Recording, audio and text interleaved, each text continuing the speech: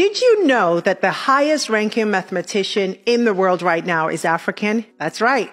37-year-old Cameroonian Abdin Atangana was ranked #1 in mathematics and number 260 in all of science, technology, and engineering fields in Stanford University's ranking of top scientists in the world. This list recognizes nearly 200,000 world-class researchers who make up the top 2%. Now, seeing an African researcher emerge at the top of such a prestigious list is groundbreaking. Atangana was inspired to get into research after seeing the lack of African representation in mathematical research.